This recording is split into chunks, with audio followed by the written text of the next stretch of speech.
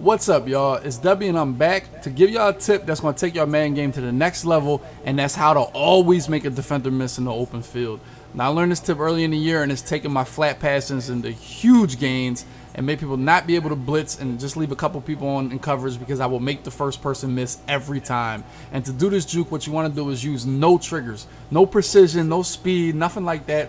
All you want to use is just the right stick. So you put it on an angle away from where the defender's coming, and you will make them miss every single time.